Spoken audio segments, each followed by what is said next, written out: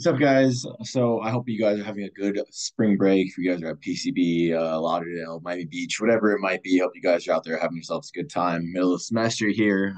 I'm stuck in my office doing writing, but I definitely looking at my Snapchat memories and having a little bit of FOMO, wishing that I was out enjoying this time span like I used to. But what this video is going to be for today essentially is going over the Qualtrics reviews that you guys gave me. I kind of wrote up a little thing on this, and I wanted to kind of say it more in person here. I want to kind of get more of a personal feel to it, just so you guys understand where I'm coming from and how I'm addressing these things that you're doing.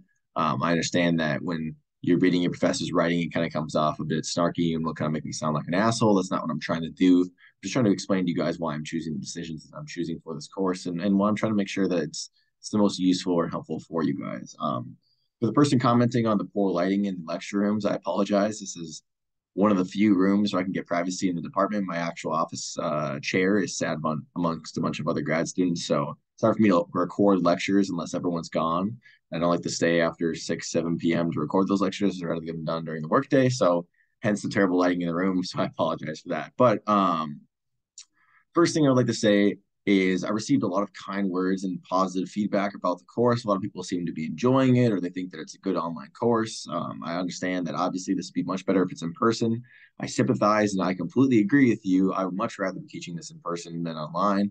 Unfortunately, these are the terms that we are stuck with right now. So for those of you who had kind words and positive feedback, which was a lot of you, it was almost all of you, thank you very much.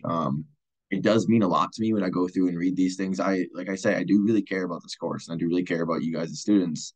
And so when you guys have positive feedback like that, it makes me feel good knowing that I'm actually doing the things that I'm trying to do. However, there are some things I'm going to go over. I'm going to be a little bit snarky about some of these things because some of them I think are a little ridiculous. Some of them are definitely based in solid reasoning on your guys' part, and I'll address those. The first one for the exam, um, I I agree with you guys. I think that me cutting down the time is going to be tough and it is annoying, and I 100% understand why you guys are finding this difficult. Essentially, to put your mind at ease, I just want to say that there's only gonna be one essay question on the second exam. I'm cutting the essay questions down. It makes it easier on me. It makes it easier on yourselves. So you will not have to worry about spending that much time on the essay questions. If I was keeping the 3 essay questions, yeah, the 45 minutes I'm giving you would be not nearly enough. I 100% agree. Hence why I'm cutting out the essay questions. I'm meeting you guys in the middle here. As for the rest of the exam, I apologize, but I'm going to remain rigid on this. For standardized tests, they typically allow as little as 30 seconds per conceptual question. For this test, you're going to have almost double that. You'll have almost a minute to answer each question outside of the essay question.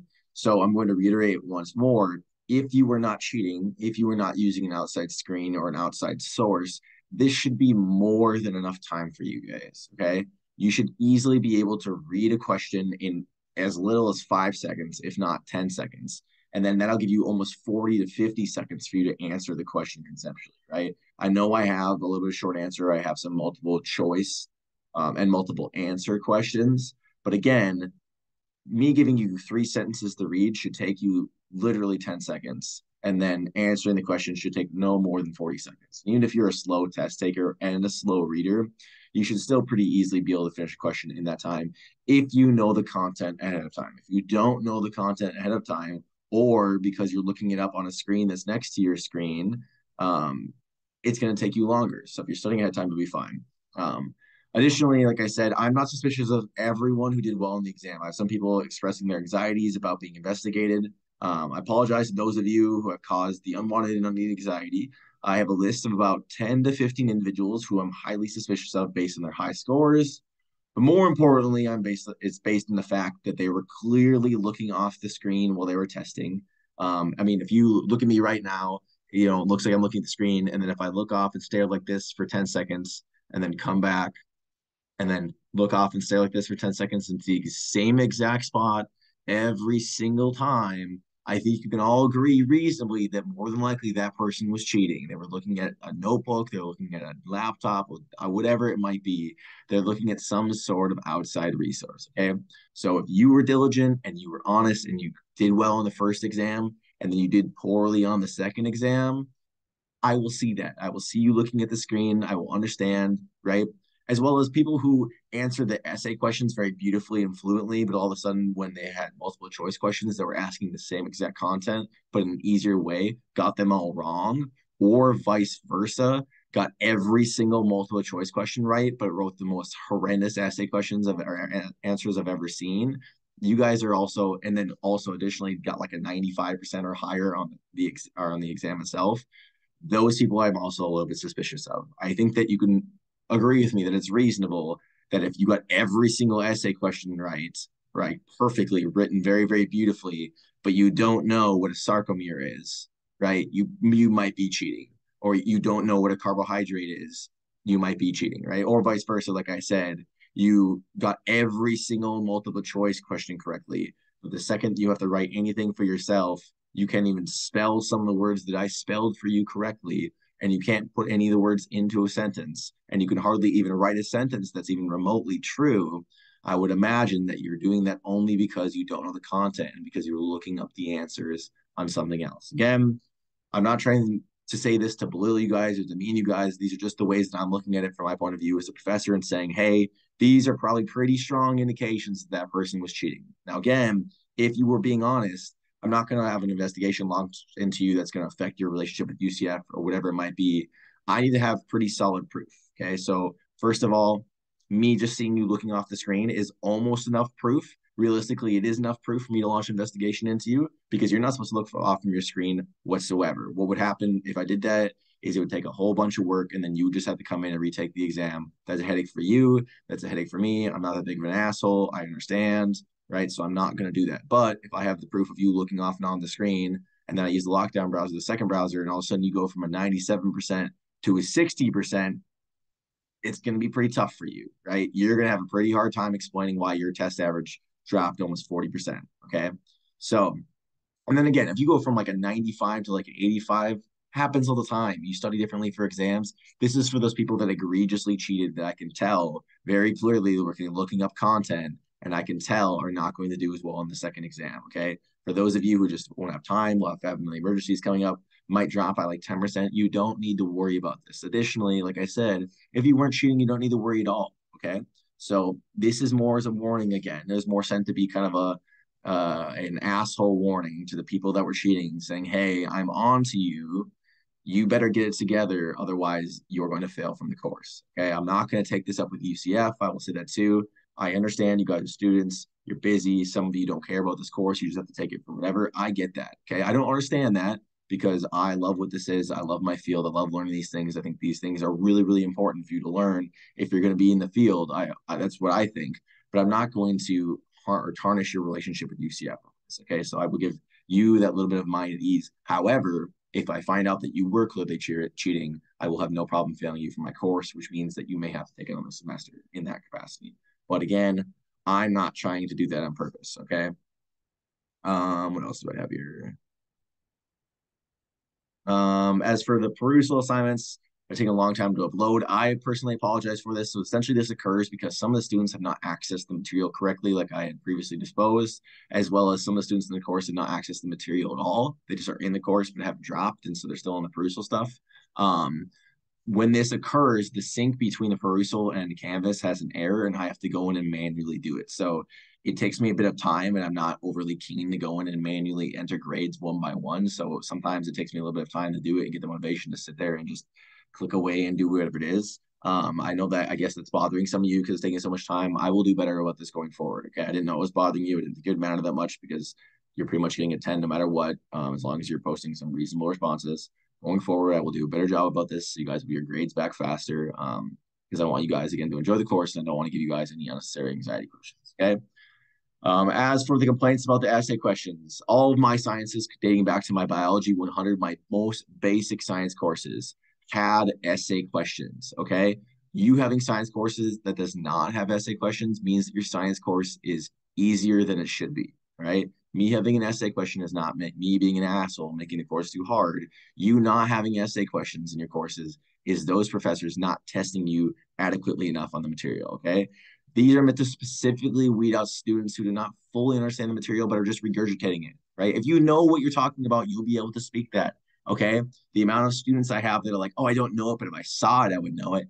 I'm sorry, but that means you don't know it. Okay, if you can't tell me off the top of your head, or you can't see like one cue and be like, oh, now I remember it. Now I can explain it to you. You don't know the material. That's just how it is. So essay questions are meant to not be easy. Okay, they're meant to specifically separate students into groups, and those groups would be A level understanding, B level understanding, C level understanding, whatever that might be. It's meant very, very specifically to be tougher questions and to make sure that you can reiterate what you are learning. You get into the field and you're a PT, OT, doctor. Like I said at the beginning of this lecture, knowing what, when, and where is no longer enough. You need to know how, you need to know why, you need to be able to explain it to people. Just because you know that a type 1 fiber is whatever, it's a aerobic fiber or longer lasting, okay? And someone goes like, how do you know that? You go, oh, I don't know, I just know that, okay? They're not going to trust you very much, okay? If someone comes in and they have an ACL surgery and you go, well, you need to do these type of eccentric extractions, these extensions, and they go, okay, why am I doing these? And you go, I don't know. Do you think they're really going to listen to you? No. Come on, you have to know the material a little bit more in depth, okay? Um, as well as, guys, come on. I could not have been more clear about what's going to be on the essay questions. I didn't tell you, hey, this material is on the essay questions, but I pretty much told you, hey, this material is on the essay questions, which I know for a fact is not usually done in courses. Okay. So for those of you that were like, oh, the essay questions were totally unexpected, they were way out of line, I'm sorry. I don't sympathize with you whatsoever. You clearly weren't paying attention to my lectures. You clearly were not listening when I told you what was going to be on them. I gave you specific bonus lectures telling you exactly what was going to be on the essay questions. Okay. If you think the essay questions were still too hard after I gave you specific lectures telling you what was going to be on the essay questions, sorry to be frank, you just don't deserve the A you think you deserve. Okay. If you can't put in the minimal amount of work just to answer the essay questions, I'm really, really sorry. You don't deserve an A. That's just how it is. That's cause and effects. You disagree with me, that's fine. But I think those of you who did the essay questions, did well in the essay questions, are sitting here like me, rolling your eyes at that and saying, damn, dude, not many professors actually tell us what's on the essay questions, and you're still going to complain that I gave them to you. Yes, I'm thinking the same thing. Okay. Um, Again, and additionally, I feel the essay questions were fundamental to what you need to learn in this course. Bioenergetics, muscle contraction, oxygen delivery. Those are three things that are fundamentally covered in every single chapter and that you need to fundamentally understand to just know how the body works, okay? You breathe in oxygen. What is oxygen doing? It's doing every single aerobic process in your body, which is requires ATP. Okay. Where are we getting ATP from? The three energy systems that provide ATP. That ATP is required for every single bioenergetical process in your body. Anything that requires any energy whatsoever in your entire body relies on ATP. So I think having an essay question asking just basically where the ATP comes from is pretty fair. And then finally, this is an exercise physiology course. How do you move about exercise? Muscle contraction. Everything you're doing, every movement you're doing, blinking, moving your mouth like I am right now, right? Sneezing, coughing, breathing, all of that is muscle action. And all of that is what I covered in that essay question. So I think that those were more than fair. Like I said, I understand that some of them are difficult for you. I understand they required more studying. But again, this is a fourth level course, you guys. This is a course that you're taking before you move on into your graduate schools or move on out into the field. You can't properly explain what's occurring within the human body. You should not be prescribing training, therapy, or anything to somebody. You should know what you're doing before you tell somebody else to do it. Okay. As for the complaints about extra credit, you're going to get a really snarky response from me right here. Okay. I don't need to give you extra credit at all. That's how it is. That's basic and frank. I don't need to give you extra credit at all, but I am. Okay. Because I want to. I think that's something should be part of a course. Okay. Some of the research studies that I've applied or have given you guys for extra credit take as little as 2 to 3 hours. I think that if you think 2 to 3 hours for extra credit that is worth 1.5 quizzes, it's worth 15 points. That's 1.5 quizzes. If you think 2 to 3 hours of work is too much work for that much extra credit, again, to be frank, you just don't deserve the extra credit. That's just how it is. Okay. I think I could ask all 106 of you in this course. And I said, if I gave you 2 hours, right, and that would be the difference between a B and an A in your course, would you do the 2 hours of work? I think 95% of you would say yes. Okay.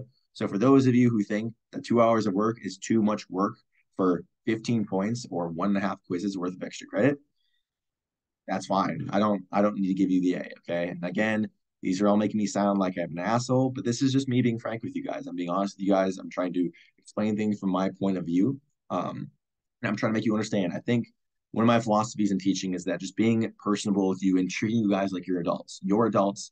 I'm an adult. If we have a logical conversation about why I'm making the decisions that I'm making, I think it helps you guys understand why the course is the way it is, as well as it makes you believe in me more as the professor. Okay. I'm trying to give this material to you, but also at the same time, you have to understand that I need to separate you guys into categories. Okay. I need to give you certain people A's, certain people B's, certain people C's. And unfortunately, for those of you who don't do the work and deserve it, D's and F's. Okay. And I don't want to give those out to you, but at the same time, you have to remember that the person who earns the A has to be separated somehow. Right. And so I was just having a discussion about this, like rounding grades. Okay. I do like to round grades because I had a biology course in my undergrad where I was at a 99, or excuse me, an 89.91, right? And I asked him to round me and he did. And so I'm sympathetic to those of you who want to be rounded, but you have to think about it from the professor's point of view and from a postgraduate, graduate school point of view. Okay. Do you truly believe that the person who got a 98% in the course, they grinded all year, got almost perfect on the quizzes, perfect on the exams, do you think that the person got a 98% of the course should be in the same grade category as a person who got like an 88.5, didn't complete all the assignments, didn't do well on the exams, and only studied a little bit, right? You would say probably no, right? But you'd be surprised in how many students get 88.5s or 88s even and will email me and be like, hey, can I be rounded up? I work super hard. I sympathize with you. I do want to round you up, but it's really hard for me to do that when it puts you in the same category as that individual who worked their ass off all semester to get that A. And if you were that individual who worked his ass off or worked her ass off all semester, work their ass off all semester to get the A, right? I would think that you would be very offended at the fact that I'm giving people who got like an 88 or an 88.4 an A, right? Because you worked hard, and I agree with you. You did work hard. So for that in this course, this is something I'm trying to do. Again, I know this is online. I know it's not as good as in person. Trust me, I know this frustrates me probably more than it frustrates you because I want to give this information to you and I want to get this feedback from you. But for those of you who think some of the things in this course are too hard, I'm trying to move your way and trying to help you out, but you have to understand that there's a wall that I can't go past. Okay, I cannot make this course so easy that everyone get A's because you frankly just don't all deserve A's, and that's just how life is. Okay, and if I'm explaining this to you and I'm sounding redundant and I sound like a millennial or I sound like a boomer or whatever, I'm going to stick to my guns here. Okay, you need to earn what you have in this course. Okay, you need to earn what you need to get in this course. And if you want an A, you have to put in the time. Okay. As for that, going forward here, I want you guys to know I'm always a resource. If you guys have additional complaints or comments that you want to say, please reach out to me. I'm going to do my best to make sure the second half of this course is what it needs to be for you guys, and you guys can learn a lot. And as always, like I said, hope you guys are enjoying your spring break or you enjoyed your spring break. Hopefully, you didn't. Hopefully, you came back alive first and foremost, and hopefully, you had a good time. So going forward with this course, we got 5 chapters left. We got one exam.